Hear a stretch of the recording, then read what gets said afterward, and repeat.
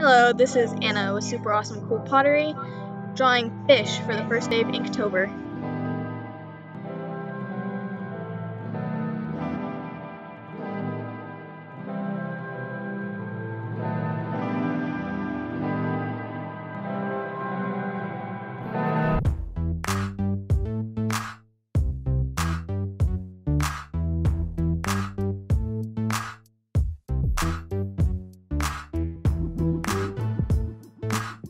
When I start my sketch, I always map out where everything goes with basic shapes, like using the circle to make kind of the whole body of the fish. And then from there, I went on to add like other details, but I mapped them out in a big way so that it's really rough at first. I don't want to put in fine details at the beginning of my sketch. That way, if anything doesn't seem like it matches up, I didn't put a ton of work into it, so it doesn't hurt like my soul to erase it.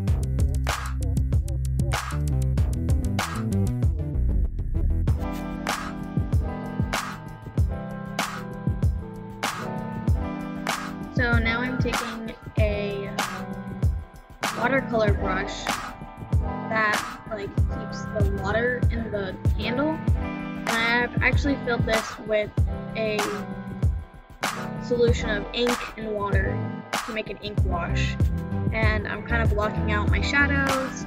I'm just figuring out where I want my darks to be and where I want my lights to be, and like my mid-tones. I'm mostly blocking out my mid-tones because I have a darker ink brush that I use for all my darkest darks, and I have a white pen, I mean, for my lightest lights.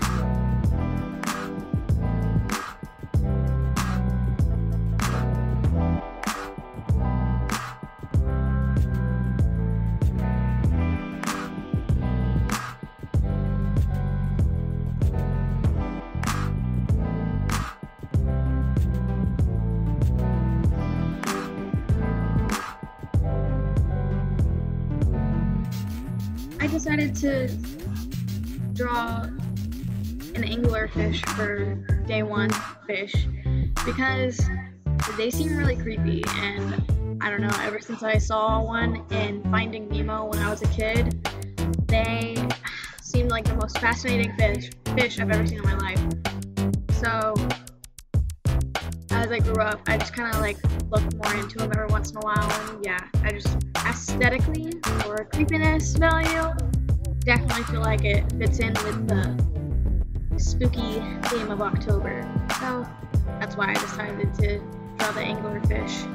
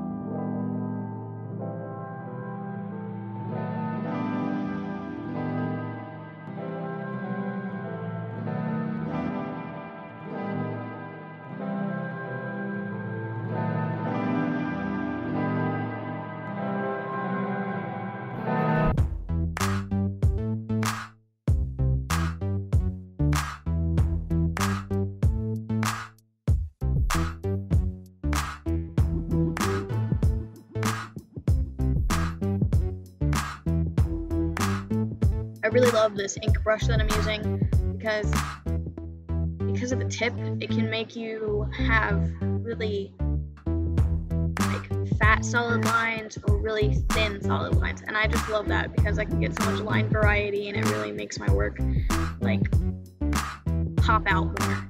It makes me happy. So probably one of my favorite brushes to use whenever I'm inking, just because you get so much line variety just with one brush. I don't have to go through so many different like pens and things to make my line variety like more, or so I don't have to like have more line variety. I do it all in just one pen with one stroke. I don't have to go back over and over and over, or switch between different pens. The only thing I really need to switch between is whenever I'm trying to use something like the ink wash for the midtones instead of having really dark marks.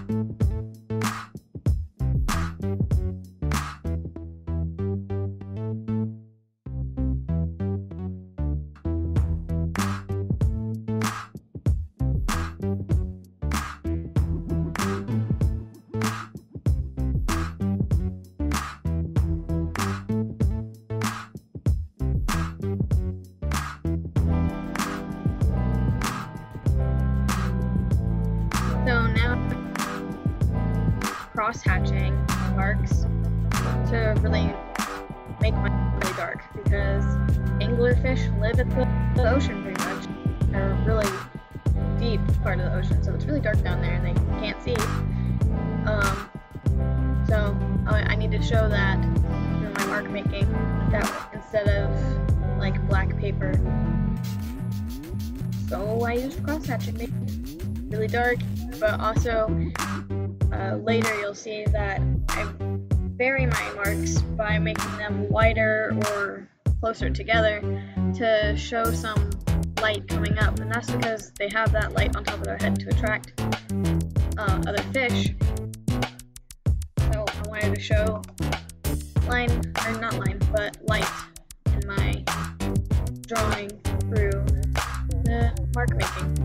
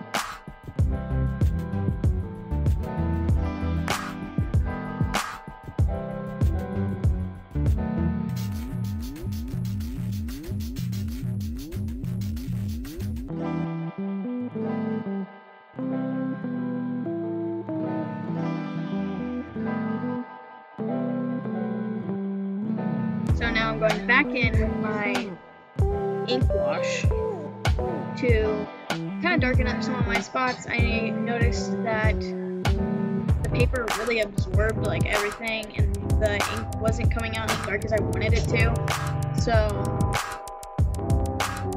I kept on going back over it every once in a while, and you'll probably see me do that a lot because I just really wanted it to be a little bit darker, honestly. But I really enjoy the way it came out.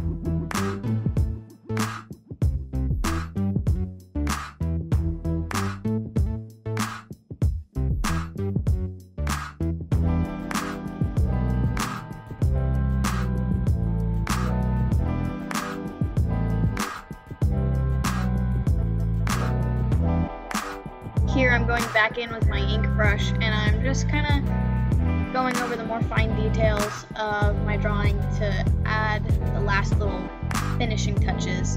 And I really wanted some of these hash marks to be like really, what's the word I'm looking for? Really like, I just really wanted to like jump out and like be so dark and like really catch your eye and just look really cool.